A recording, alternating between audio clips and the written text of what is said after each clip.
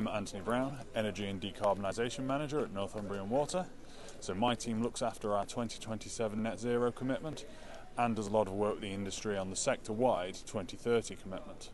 I'm passionate about net zero and the environment on a personal level because of all of the things that we do in the environment we take great enjoyment from. So for me, that's being out on the bike, out running, out being gardening, whatever it may be. That's really important.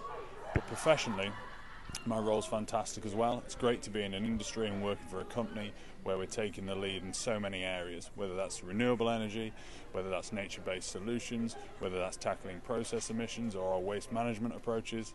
It's really exciting and energizing to be working in that area.